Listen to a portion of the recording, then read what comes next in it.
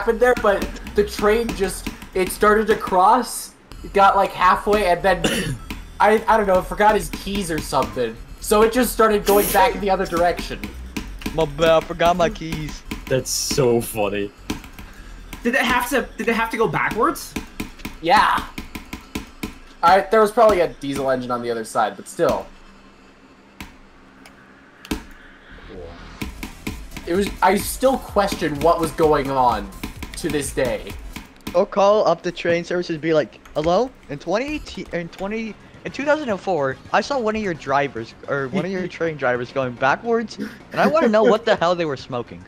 I need to know what methamphetamine they were on. When